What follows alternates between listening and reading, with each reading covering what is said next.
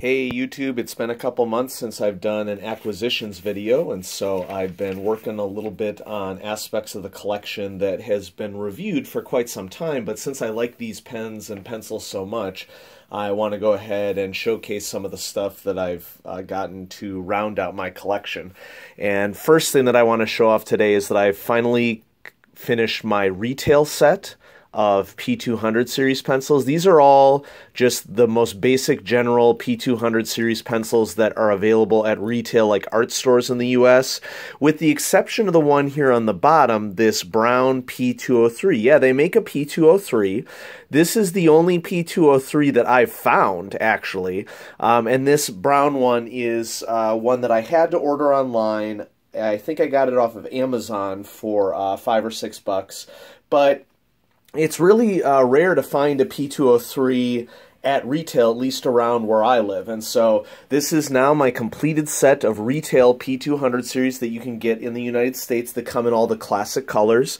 So the P209 is in yellow and the P207 is in this baby blue. And you can get two P205s at retail. You can get it in forest green or burgundy, and then the P203 is in brown. And so I finally completed my retail set of P200 series pencils in all the lead sizes. I'll go ahead and write with the P203 so you can see it. So Pentel P203 comes in brown. Sometimes you want that thinner lead size. And I now have a complete set of retail for P209, 07. I have both 05s and the 03. Okay, so really excited that I was finally able to complete this set, especially because of this P203, because a 0.3 millimeter Pentel Sharp is really difficult to find. And so there's that first one. Next, I completed my Target Pastel set. I don't think that this is unique to Target. I think you can get these at Walmart and other big box retailers as well. But for a little over a year now, they've been selling P207s for $5 at big box stores, and I had been slowly accumulating them over time because when these first came out, I wasn't too keen on 0.7 millimeter lead, but I've actually come to really appreciate 0.7 millimeter for general writing because it really reduces the chance that the lead is going to break. And speaking of lead, I am going to be reviewing lead here coming up in a little bit. I ordered a wide variety of a bunch of different varieties to supplement what I already had from jet pens, and so stay tuned for a lead review of a wide variety of different grades.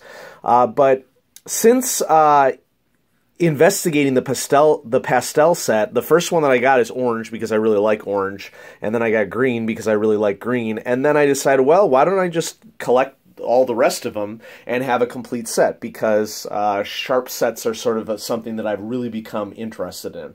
And so here they all are, orange and green, and this is it's like a pinkish purple, and then aquamarine, and then you have like a rose gold reddish color as well. And so these are all available at big box stores. They sell for $5. It's a really good value for a mechanical pencil because if you take care of it and if you can carry it around without the lead sleeve stabbing you, it's a mechanical pencil that's going to last you for a really long time.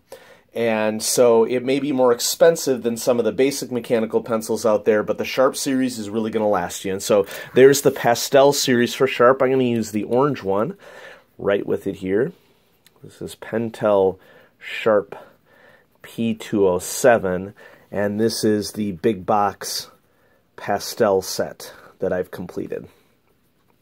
Now, we're not done with Sharp series. You can tell that I've sort of been working on my Sharp pencils for quite some time, and there are two pencils that I received in very nice gift boxes. I had to order these from South Korea. You can get these in the US, but they're much more expensive to buy here in the US. Amazon, they're like $25. And I haven't checked online retailers here in the US much, but when you order them from South Korea, you got to wait a couple of weeks to get them, but they're like in the $13 to $15 range off of eBay or other online sellers from South Korea or Japan. And so when you open up the gift box, what I have here is the Gold Accents series of Sharp, and I like these not only because of the gold accents, but also because it comes in some color varieties that most Sharps are not available in. And so the one on the bottom is a blood red with gold accents, and then you can't go wrong with the classic jet black with gold accents. And so this is a limited series, meaning that they only produce them for a short period of time. And that's one of the things that I've really enjoyed about collecting mechanical pencils, is that since I like these Pentel Sharps so much, this is an example of a model where they really come out with a lot of really interesting limited editions, because it's a beloved pencil and has been since the early 60s. And so this is the Gold Accent series. It comes in 3 more colors. It comes in navy blue, it comes in white, and it comes in royal purple. And I would eventually like to collect all of those, but in the short term, you know, it depends upon what the funding is. And I had a larger priority here that just came out from Retro 51 that I'll show you in a minute. And so this is Pentel Sharp P205 limited edition with gold accents. Obviously, most Pentel series pencils come with silver accents, so maybe a little difficult to see on the video here, but silver versus gold, you can sort of see it at the edge of the paper there. Okay, and then yeah, I collect mechanical pencils, and I love mechanical pencils, but I also love the company Retro 51.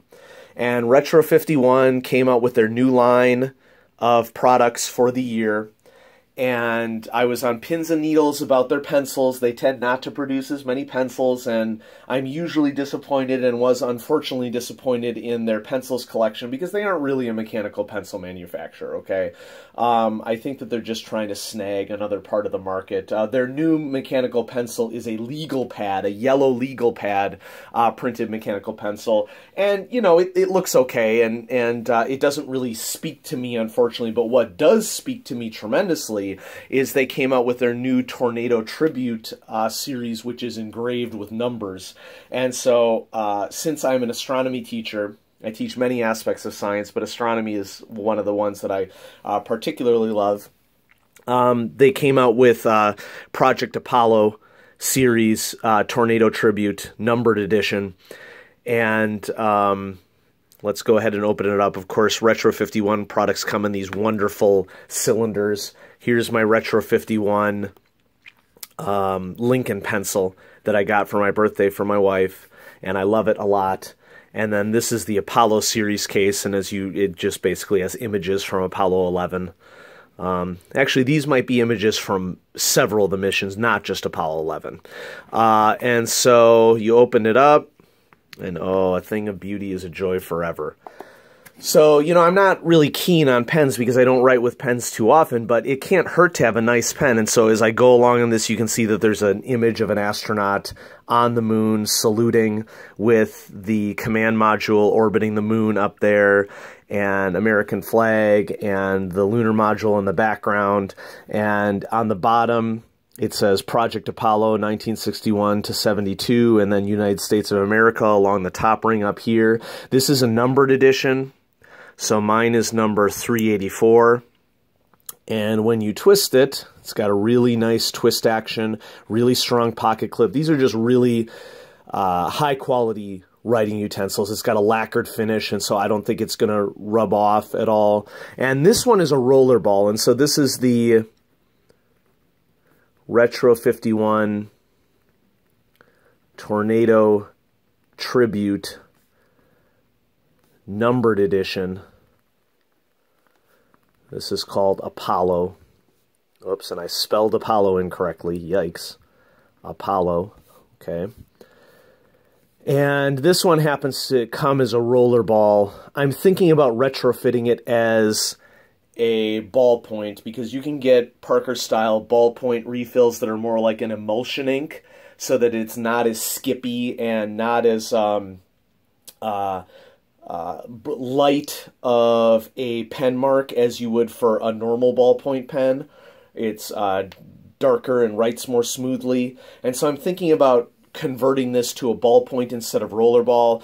Rollerball is awesome because you can see that you have this really dark black ink, but the problem with rollerball, I'll take one for the team, You're writing with your rollerball, and then you move your hand over it, and this paper is sucking it up really, really well.